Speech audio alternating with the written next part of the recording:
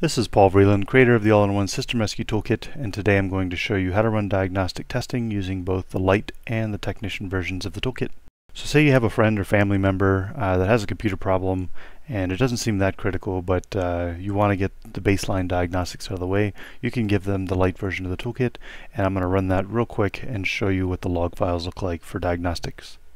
The Lite version takes about 2 hours to run on most computers. If it's a really slow computer, it may take longer. Make sure they run it at the end of the day or when they're not going to be using their computer for a while. If you really want to know what's happening before you recommend this to a friend or family member, you can fire up the Technician version, go to the Auto Fix tab, and look at the tasks that are listed in blue. That's exactly what's happening here. It just doesn't pop up the text file results after each test. I find that can be really confusing for non-techies, so I'm trying to keep this Lite version as easy to use as possible. Unlike a lot of the free quote-unquote utilities out there that will help tune up your computer, my Lite version actually does a tune-up. It doesn't just tell you there's a bunch of problems, pay us more money to fix it. I'm going to do my best just to show you how to do the diagnostic tests and not interpret the results, because interpreting results is dependent upon the technician and level of experience and training and is far beyond the scope of this project.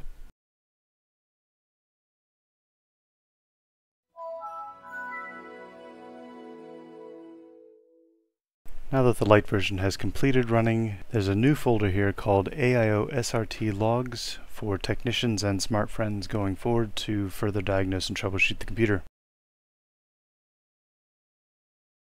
So now I'm going to show you how to run diagnostic testing with the Technician version of the toolkit. I'm going to go ahead and open my toolkit CD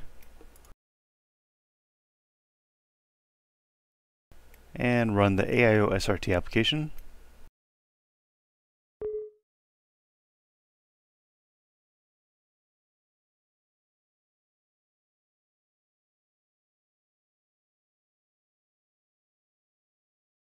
And the diagnostics are sort of scattered throughout these tabs here, but I'm going to start with AutoFix and the diagnostic only preset.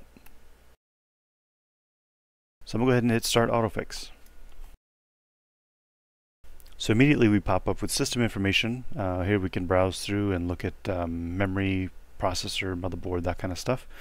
But I already know what this has, so I'm going to close it.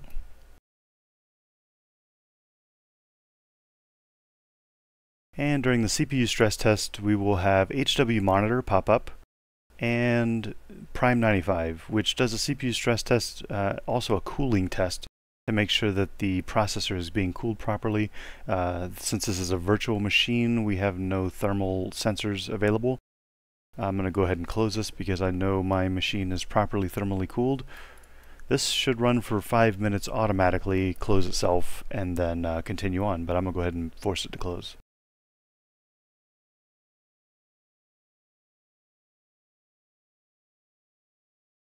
So immediately it shifted to memory diagnostics and it popped up our memory config, which since this is a virtual machine, it doesn't have access to that information about the physical hardware. But normally this would show your slots and how much RAM is in each slot.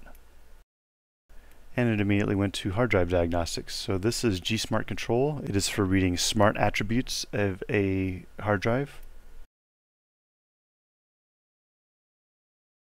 It immediately goes into a benchmark of the system drive, in this case C.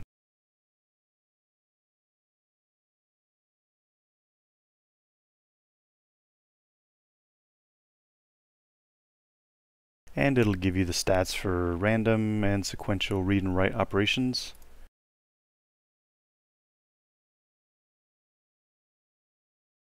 And then System Analyzer pops up, so I'm going to go ahead and agree to that and we'll start running it.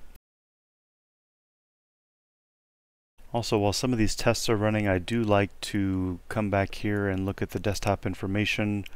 I have some of these set up to turn red, such as the battery. There's no battery here, but the battery will turn red, RAM will turn red, the drive will turn red. I have some of these turning red if there's high levels of usage on some of these components. Alright, so System Analyzer has completed and it gives us a little brief overview.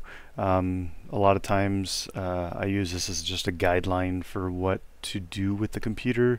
This is obviously not a catch-all for everything, but It's pretty good at sort of pointing you in the right direction if you don't know what to do.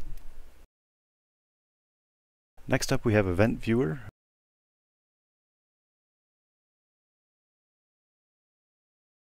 Next up we have Blue Screen View. Here's the forced blue screen that I've caused. Next up we have Windows Security or Action Center. A lot of times this will give you an idea of what a client's maintenance schedule looks like on the computer. So we'll close that, and this just says to hit OK when we're done with Windows Security Center. We are. And then here we have Device Manager.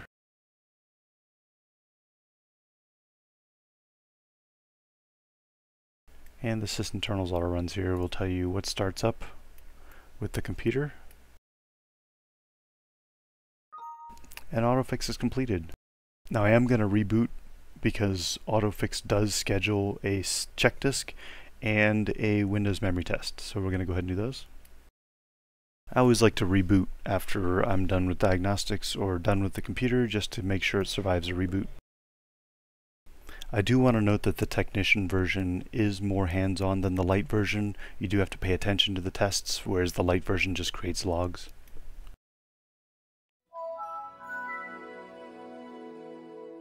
So the computer survives a reboot, and we are done with diagnostic testing.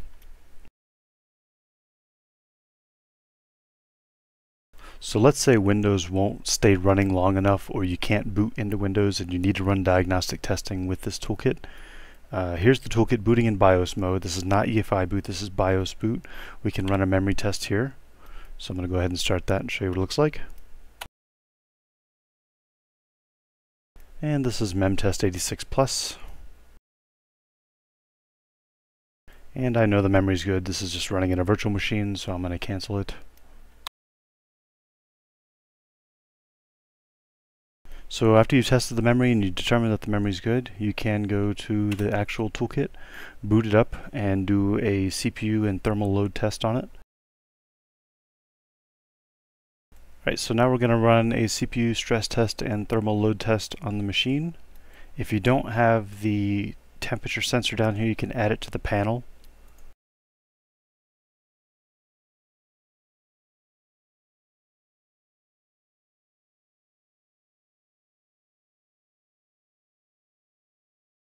And it says -273. The applet does not have access to the hardware sensors to show the actual temperature of the machine, but that's where it would be. So now we're going to run the CPU stress test. And it's good to run this for about 5 minutes just to see if under load the CPU will cause a shutdown.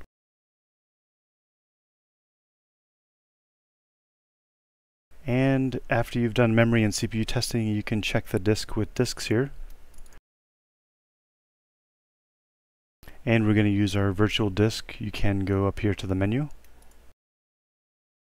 Here you can see the smart attributes and run smart self-testing. This again is in a virtual machine, so we won't be able to access that from here.